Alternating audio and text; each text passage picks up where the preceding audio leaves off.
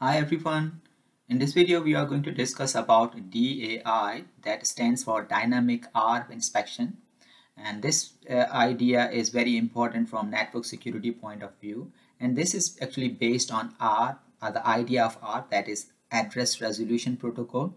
So before discussing this DAI, let's briefly discuss about ARP, the Address Resolution Protocol. Now, the address resolution protocol is a protocol which maps an IP address to the MAC address. So IP address is a 32 bits logical address and MAC address is a 48 bits physical address, and this is the protocol which helps us to find out the MAC address if we have the IP address. And we use this normally. For example, if this is the user, we configure maybe IP address as well as the default gateway. So default gateway is this router, and we don't configure the MAC address. It means this user needs the MAC address as well to send the data to the network interface card, maybe the card or the MAC address which is there. So for that, this user can use the ARP protocol to find out the MAC address of this router. And the hosts as well as the router maintain this ARP table in their database. So once they have learned by using this ARP protocol some of the MAC addresses, so they store that information in their ARP table. And if we are using Windows machine, then we can use this command, that is ARP-A. So by using this command, you can see in your computers that for every IP address, they have also noted the corresponding MAC address. In the same way, if we have a router, so on the router as well, we can use this command to look into the IP address as well as the corresponding MAC address. And they maintain this database to forward the traffic which is supposed to go to particular IP address. Now this ARP, so ARP find out the MAC address, and this process actually it takes two messages. So ARP actually includes two messages, and one of the messages is ARP request and the second message is ARP reply message. And this ARP request message, what happens, for example, this user has sent some information to this default gateway, and that information or that data has to be sent to some of the users on the right hand side. But now this router only knows the IP address, but this router does not have the information about the MAC address of that particular computer. So in that case, this router will make or it will generate an ARP request message, and in this request message it will say that I have some data to be sent to this IP address, and if this IP address is your IP address, then please reply with your MAC address. So this question or this ARP request message will be sent to all the nodes on the segment, on the subnet. So for example, in this case, we have 3 computers, all of them has received the same message. Now, as per protocol, only that specific computer will reply back whose IP address is the IP address which has been asked in this message. So these 3 computers will have, of course, different IP address, so only we are expecting the reply from the legitimate user. So now the part in the ARP reply message, only user who has got this IP address will respond. So for example, we say that this is the user who has got this IP address, so this user will respond back. Rest of the users will just ignore that message. So that user will send a reply message, and in that reply message it will say that yes, this is my IP address and this is my MAC address. And once they both have the IP as well as MAC address, they can send and receive data from each other. So all good. We designed the protocol and it's working fine. We have both IP as well as MAC address. But situation is not always good. There is one thing in this protocol. So that is actually ARP reply message. We call it gratuitous ARP messages. And the purpose or the use of that message is that, for example, in the network, if some of the user, if the host actually changes its MAC address, but it's still using the same IP address. So maybe, for example, this user has changed the MAC address, So now this user can inform all the other nodes on the network about this change. It means this user can generate a message, that's ARP reply. In that message, it will say, yes, this is my this is my IP address, sorry, and this is maybe this is my new MAC address.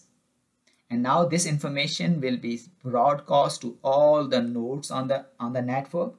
And in the same, so in response to that message, these all nodes on the network will update their ARP table.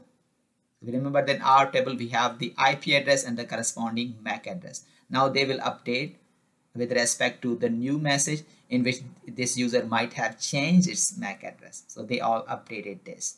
So that's good, because if someone is changing its MAC address, it's good that protocol supports that even though no one is asking for that, but they can send this gratuitous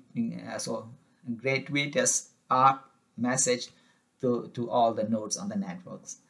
So this is the message, and now this is somehow the weak point in this protocol. So let's suppose that there is some hacker, and this hacker just plugs in its computer on using some switch port, and maybe this hacker can generate a message. In that message, that hacker can claim that this 192.168.10.10 is my IP address, and then in that message this hacker can also send its own MAC address, and it can pretend that this is my IP address, but in reality this IP address actually belongs to this user. Now once we have done this, or once this hacker has done this, every user, so this information will be sent to every node on the network, and every node will change its ARP table. So now, yes, IP address is being used of this PC, but corresponding MAC address is sent by this user claiming that this is my IP address. So they all have changed the MAC address or the MAC entries there. And this actually attack from the hacker is known as ARP poisoning, or sometimes ARP spoofing attack. So what happens due to this act, or due to this action from the hacker, everyone has changed their ARP table there. And now after that point, if this router will receive some information to be sent to this user, so now due to different entry in the ARP table, this router will forward that information to the hacker because of the wrong entry there. So now this information will move to the hacker, and then hacker can send a copy of that information to the original user. So original user will also be receiving the copy, but there will be some person in the middle who will be receiving all the information. So this is also known as man in the middle attack, and this is alarming situation for from a network security point of view. And now we need some protocol or some tricks to address this issue.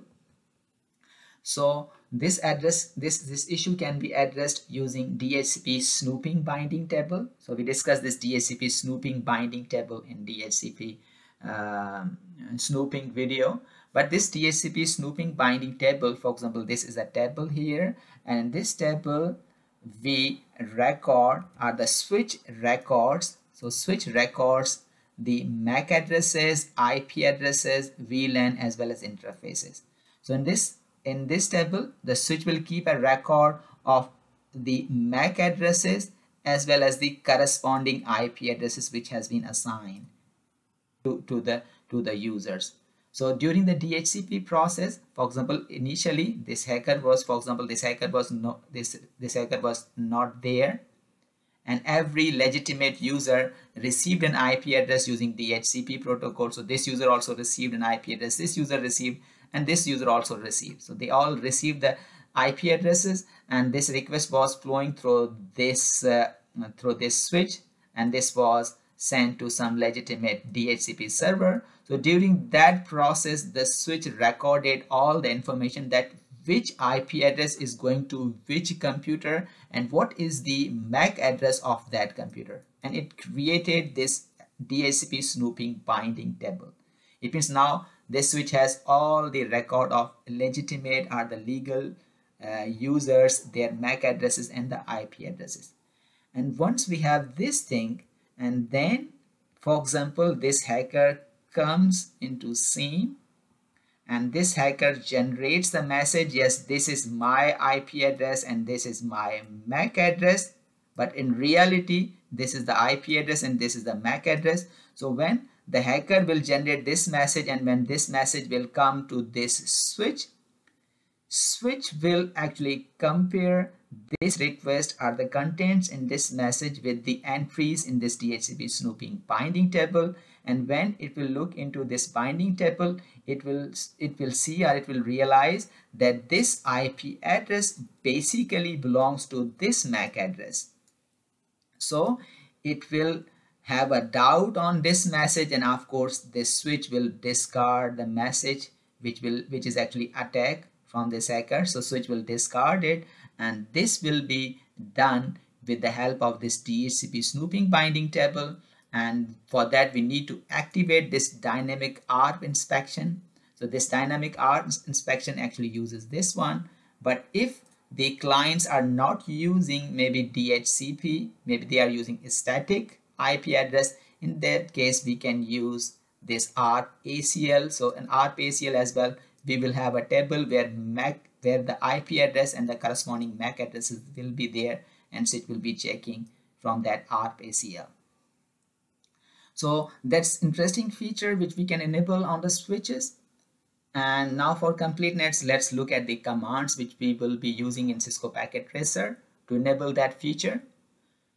So for that, first of all, we need maybe this DHCP snooping binding table. And now to create DHCP snooping binding table, we will use the commands which we used when configuring this DHCP snooping on the switches. So this is commands to enable DHCP snooping, and this is VLAN where we want to use this one. And then we can maybe enable, or we can make actually by these commands, these all ports of the switch will be classified as untrusted port. It means untrusted ports means we can start monitoring these all messages on these ports, but we can, or we must make one of the ports of the switch which is connected with the DHCP server as a trusted port. And for that we go to that particular interface, and then we use this command by which that port will be considered the trusted port. And then we can have this DHCP snooping binding table with this one, and then we can activate this DAI feature using IP ARP inspection command, and then this is the VLAN information. So this number can be any number, so VLAN 1, VLAN 2, VLAN 3, so the number of VLAN where we want to implement that one. And then we can also make one of the interfaces as the trusted interface. So for that one, this will be the command which we will be using in Cisco Packet Tracer. And finally, to verify the configuration, we can use this show IP ARP inspection command. So this will be actually this will be privilege level command. So let's try it. So the privilege, we will use this one. So anyway, this is the end for today's video, and we will see the demonstration of this in Cisco Packet Tracer. And this video was a bit helpful for you, and thank you very much. I hope like that, and thank you very much for your time, and hope to see you in some other video. Thank you.